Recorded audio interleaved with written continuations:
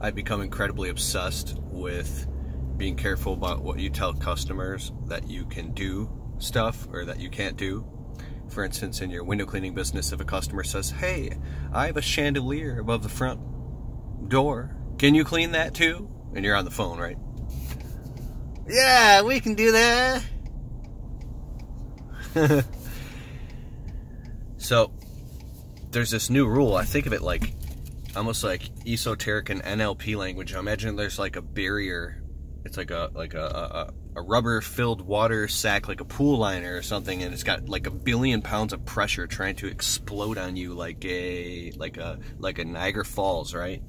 And this thing has so much pressure, and that's the customer's expectations or what they want, and you have to be very crystal clear about what you say yes and no to, because as soon as you even go, "Yeah, we might be able to do that," it's like you take a knife and you stab it and it goes psh, and it starts spraying at you like a fire hose, and now you have a geyser that you have to deal with and put out.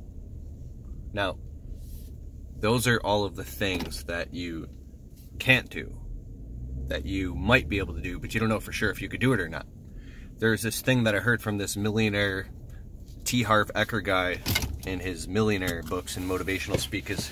So he would say to the audience, he would say, "Everybody, this is what you do. You make a really big promise and then grow into that promise. That's how you get rich, folks." So like, that means you run around telling people yes that you can do stuff, not knowing for sure if you can do it, and then you figure out on the fly. So you jump off a cliff and you build a plane on the way down, right?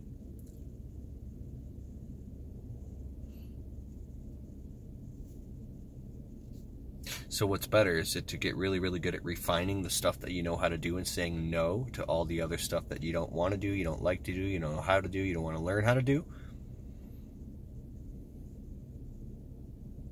Does that feel better to you? So my new lingo is, I say, we can clean some chandeliers, but I'm not going to tell you yes until I get there and I physically look at it. Can you send me a picture? Pictures are deceiving. Well, we can clean the windows, but I'm not telling you yes that we can clean your chandelier until I get there and I personally inspect it, which means it could be no.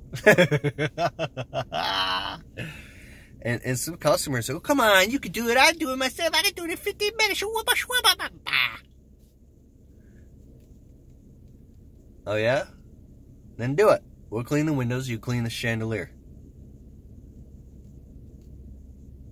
All the wasted time and energy and effort saying yes.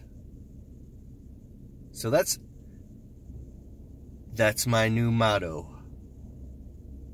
The new motto is no. No.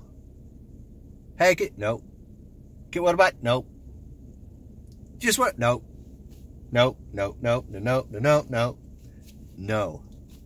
That's my new motto is no. Maybe, but probably not.